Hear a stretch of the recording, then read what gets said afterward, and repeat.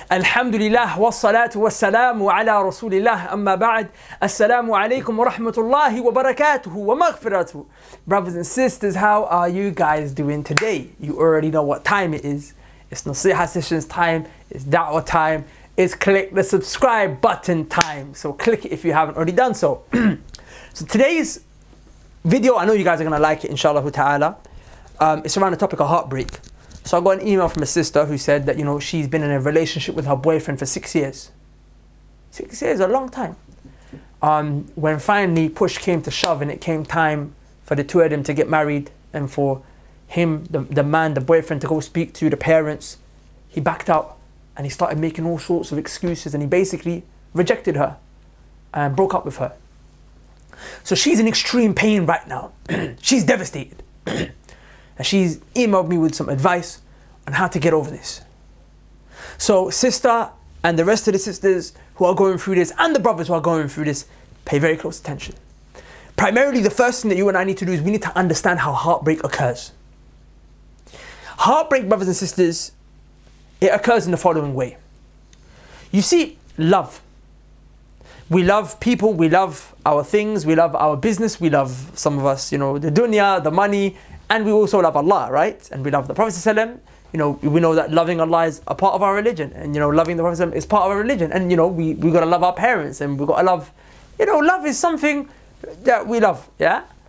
Now, love is an action of the heart. So when you love someone, your love for them is right here in your heart. Now, your happiness is connected to your love for this person. So that means your happiness is also where? It's in you, right?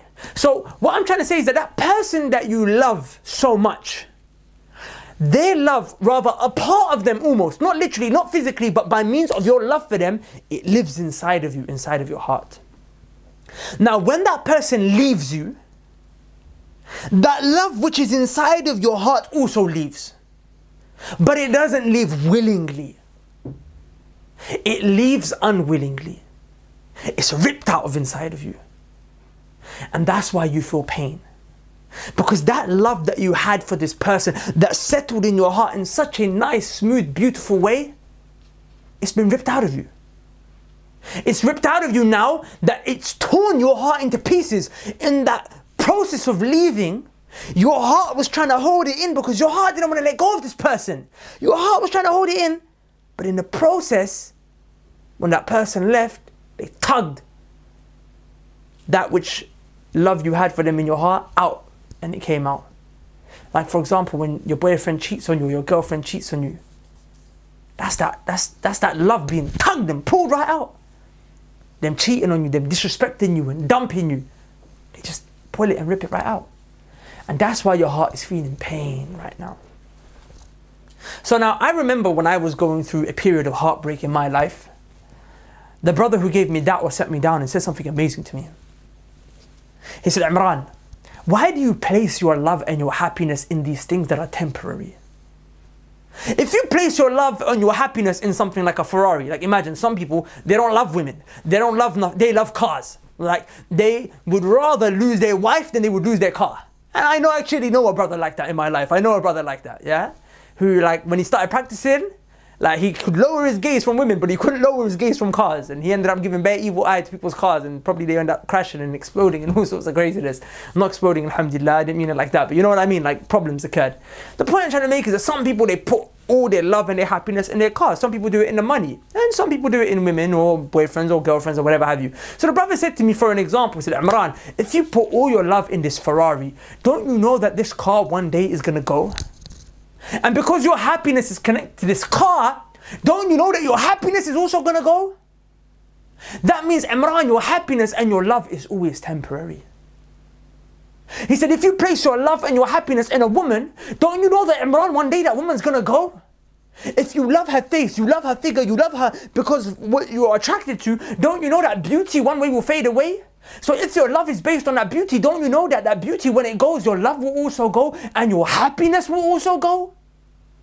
He said, but there's a way you can ensure that love in your life remains forever. Imran, there's a way that you can make sure that happiness remains in your life forever. And isn't that all we want to be in our life? We just want to be happy, right? So you can imagine at this moment, I've got tears in my eyes. I'm listening attentively. I'm like, bro, you need to tell me what that way is. Because this feeling of heartbreak, I never want to feel it again. How do I ensure that I'll be happy forever? He said, Imran, place your love and your happiness in the one that will always remain. Allah.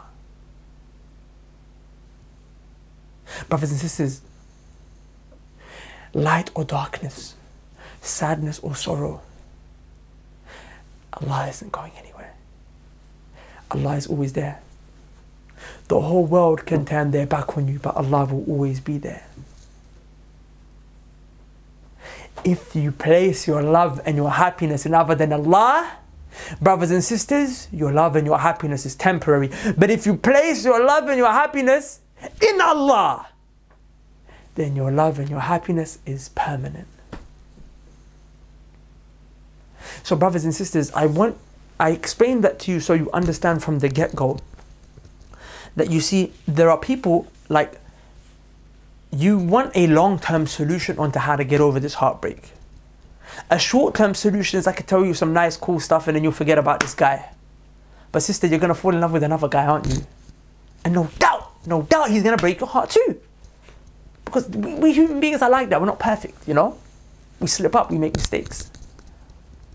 So if you really want to get over this heartbreak right now and you want to protect yourself from any heartbreak in the future, then brothers and sisters, what you need to take from me right now, and you need to write this in gold, is that you need to fall in love with Allah.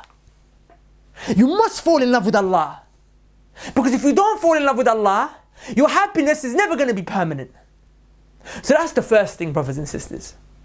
You need to fall in love with Allah subhanahu wa ta'ala, because He will heal the pain that you're going through. That love, that connection, that bond you have with Him will heal all pain. Number one. Number two, it will protect any other pain from ever occurring again. But there's also another reason, brothers and sisters, why you need to fall in love with Allah. There's also another reason. Before I go into this issue of heartbreak and everything, let me just mention this, because wallahi, it's important. And that is the issue of shirk. Brothers and sisters, we were created to worship Allah. وما خلقت الجن والإنس إلا ليعبدون. Allah said, وما خلقت الجن والإنس إلا ليعبدون. Allah subhanahu wa ta'ala said, I did not create you except that you worship me alone. That was the only reason I created you. Now brothers and sisters, do you know what the two pillars of worship are? A pillar is something upon which something is held. Like for example, you see this right here? Like this thing right here is being held up by these legs. These legs are the pillars of this thing at the top. Yeah? If I knock the legs, if I knock the pillars, if I knock them over, what's going to happen? The thing's going to fall. Do you see? So a pillar holds up that which is on top of it. So Allah said He created us to worship Him. This at the top is worship. Worship has two pillars. If the pillars of your worship are missing, then you're not worshipping Allah subhanahu wa ta'ala. You're worshipping other than Him. Now pay attention. Do you know what the two pillars of worshipping Allah are? Complete love and complete humiliation. Those are the two pillars. I want you to imagine how deep that is, because you know, people make Islam seem to be so you know, it's so dead and raw, and it's just you know, Allah wants us to worship Him. Allah wants us to love Him. When Allah subhanahu wa ta'ala said, وَمَا خَلَقْتُ الْجِنَّ وَالْإِنسَ إِلَّا لِيَعْبُدُونَ, I did not create man and jinn except that they worship me alone. You can also take from the ayah, Allah did not create man and jinn except that they love Allah completely alone. That they don't love anyone the way that they love Allah. And they don't humiliate themselves before anyone the way they humiliate themselves before Allah. And by the way, it is humiliation. You know, when you love someone, you humiliate yourself before them, don't you? Like you take their crap. Like if you know someone disrespects you, but you're still going to go back to him, you're still going to go running back to him because you love them. Now Allah subhanahu wa ta'ala doesn't give us anything bad, anything, because He's our King and our Lord. And He's so high.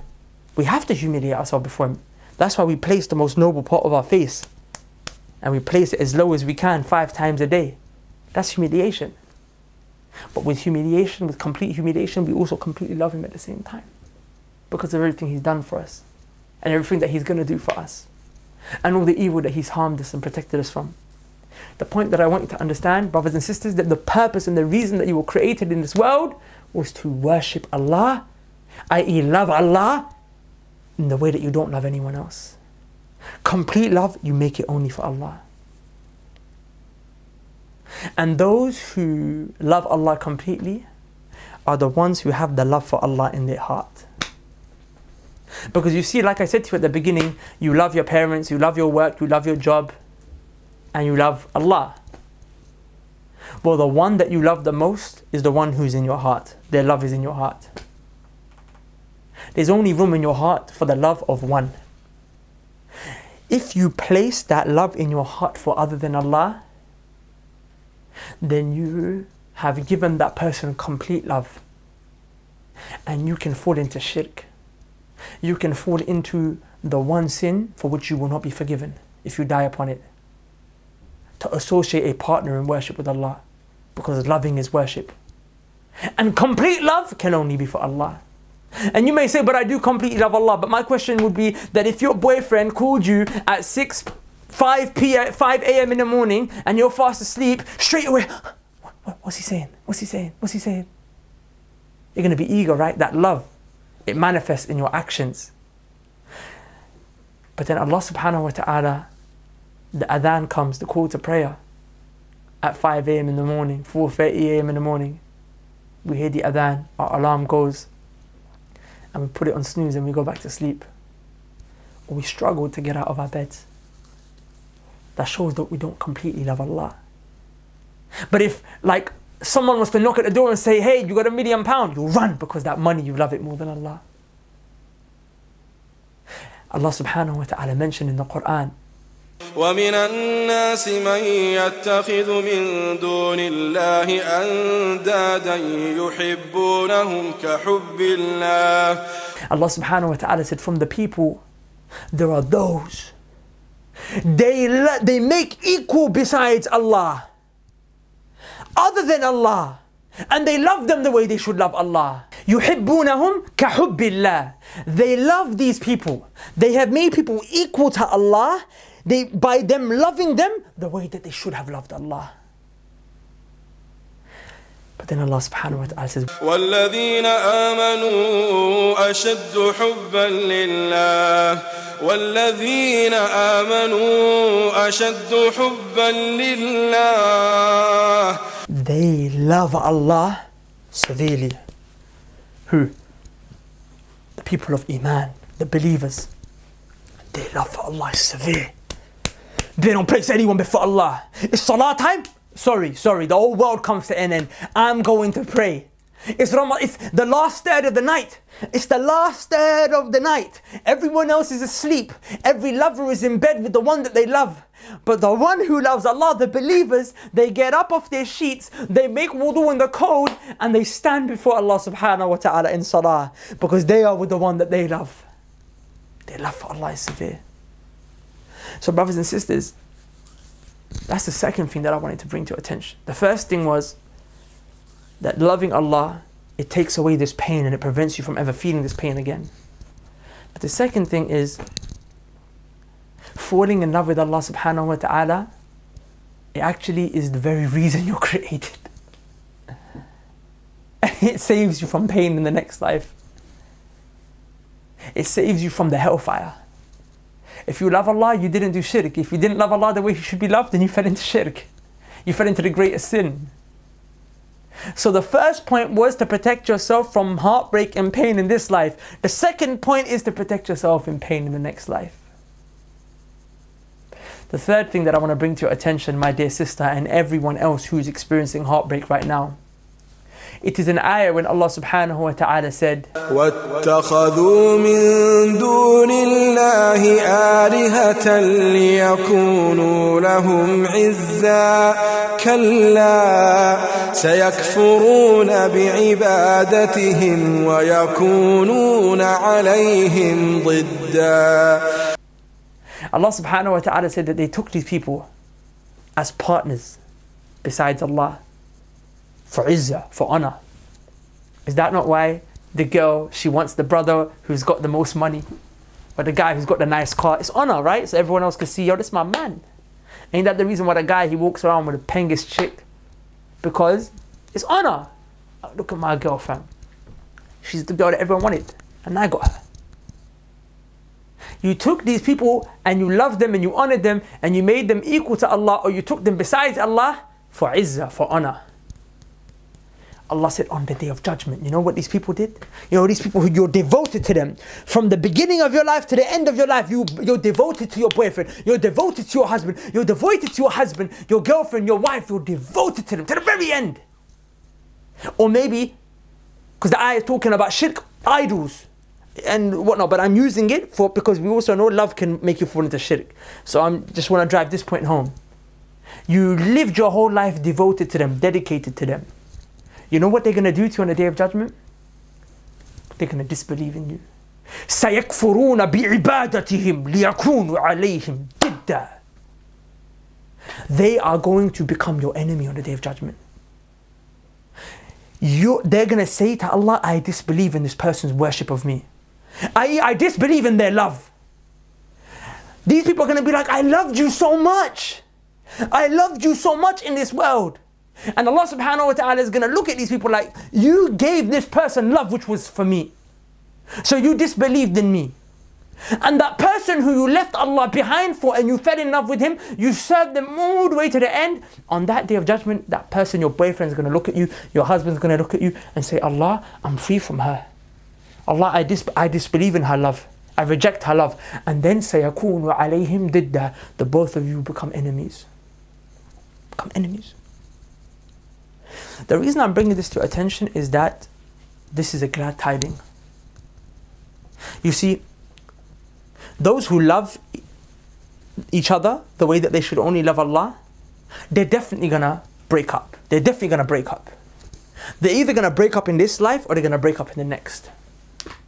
If you break up in the next life, it's too late because you're already going to hell. Because you did shirk. You fell into shirk. You're going to be punished now. Because you didn't worship Allah the way He was supposed to be worshipped. Your reason to be created was to worship Him, to love Him. But you gave love for Him to someone else. So it's too late now. On the day of judgment, it's too late. It's too late. Because your boyfriend was your God. Your girlfriend was your God. Your husband was your God. Your wife was your God. It's too late now. So, but you're broken up. سَيَكْفُرُونَ بِعِبَادَتِهِمْ. And you become enemies to each other. Or you're going to break up in this life. You're going to break up in this life when you can realize that, you know, I gave this person too much of my love. I gave them too much of me. And they didn't deserve it. And you can now give that love to the one who does deserve it. The one who's been taking care of you this whole time. You were a thing that wasn't even worth mentioning. You were produced from your parents, you know, organs by which they excrete from. Not excrete, but, you know, the filth comes from those organs. And that's our origins. That's how lowly we are. Yet Allah still molded you and fashioned you and brought you out of your mother's womb. He gave you oxygen, food and parents to take care of you. He gave you beauty. He gave you strength. He gave you knowledge. He gave you all this so you can recognize Him and build a relationship with Him. He's the one who deserves your love. So what I'm trying to make you understand that it's a blessing that He broke your heart. It's a blessing that He broke your heart today, because if He didn't, He was going to break your heart on the day of judgment. He was going to break your heart on the day of judgment if your love for Him became shirk. Is it not better that He broke your heart today so Allah can mend your heart, as opposed to them breaking your heart on the day of judgment? And that's not going to do nothing. It's too late then. So that's my point, my beloved sisters, my beloved brothers. Take this heartbreak as an opportunity, as a gift from Allah. Like Allah subhanahu wa ta'ala, through His mercy, through His rahmah, He's reaching out to you. He's trying to let you know, hey, you're not loving me. You're not having a relationship with me the way that you're supposed to. You've given too much to a human being. So to help you, what Allah does is He takes that human being away from your life. He takes them away so your heart can be purified and filled up with the love of Allah. Is that not what Allah subhanahu wa ta'ala did to Ibrahim alayhi salam? Ibrahim alayhi salam, he was so old, he never had a son. Finally, Allah subhanahu wa ta'ala gives him a son in Ismail alayhi salam. When his son grows up a bit older, what does Allah say? فَلَمَّا بَلَغَ مَعَهُ السَّعْيَ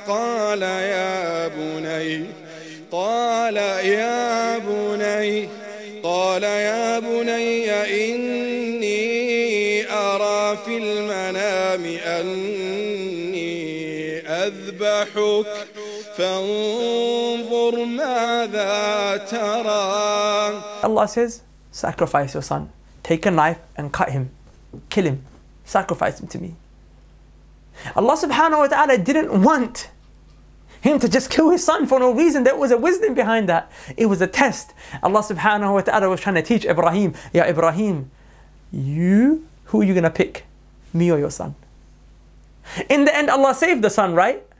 Allah saved the son. He didn't want the son to be harmed. But the point was, Ibrahim, if I tell you to take your son, are you going to pick me over your son as well? Because that's how much love and obedience you have to me. That even if I tell you to take your son out, you're going to be ready. Yes, Allah. Not only Ibrahim, what did the son say? The son looked at the father and he said, قال يا أبت افعل ما تؤمر ستجدني إن شاء الله من الصابرين. My father, you find me to be patient. Obey Allah. Through that process, Ibrahim alayhi salam was showing Allah, Allah, my heart is pure for you and you alone. In the end, Allah gave back to Ibrahim alayhi salam that which Allah took from him, which was his son.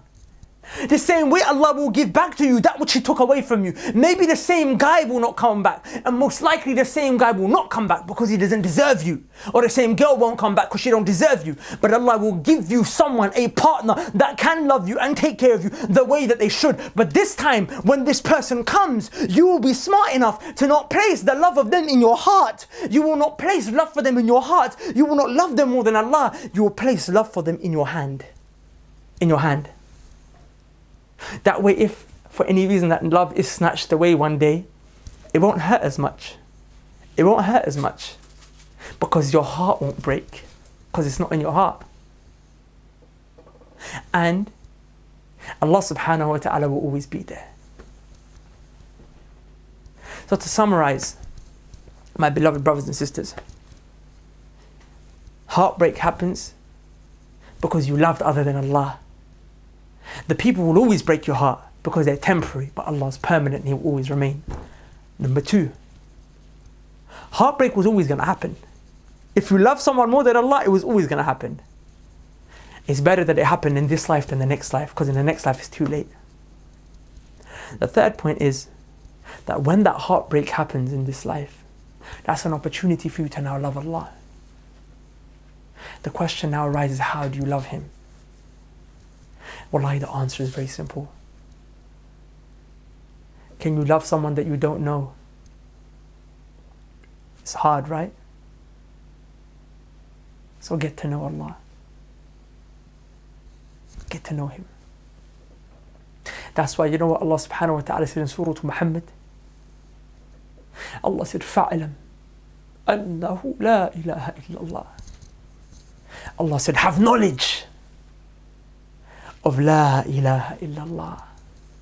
That there is no one worthy to be worshipped in truth except Allah. There's no one worthy to be loved completely and for us to humiliate ourselves before them except Allah. Before that, Allah said La ilaha illallah. Allah said fa'alam. Have knowledge. Learn. Know who Allah is. For that reason, and it's very difficult, you know, for me to explain to you more and more about Allah as I would love to, as there's no topic that's more beloved to us than speaking about Allah. But I would like to invite you at this stage to join us on the Muslim Survival Guide, which is an online program that we made for this very reason. It was to teach the brothers and sisters the very basics of their religion. You know what the very first thing is that we talk about, that we study on that program? La ilaha illallah. It's all about knowing Allah, who is He, worshipping Him, getting a relationship with Him subhanahu wa ta'ala. And that topic and that subject is so deep that since we started in October, or rather it was November, till now, we're in March, we haven't even finished La ilaha illallah. We're in the third unit, we haven't even finished it, we're still in it. And the part about love and everything, we're just about to go into it. So if you really want to have that relationship with Allah, whether you're heartbroken, whether you're not, but you want to, this is the reason we're created, to worship Him, to love Him. You have to get to know Him. For that reason, I would humbly request and I would ask you to please make your way to the Muslim Survival Guide. If you go to the link below, muslimsurvivalguide.com, inshallah ta'ala, you can register and you can join us. And inshallah ta'ala, hopefully you start getting to know Allah and falling in love with Him in the way that He's supposed to be loved. muslimsurvivalguide.com. In the meantime, like the video, share the video, and please privately send this video to as many people that can benefit. If you manage to watch the video all the way to the end, please help this video get out there to those. Imagine how many people need to hear this stuff.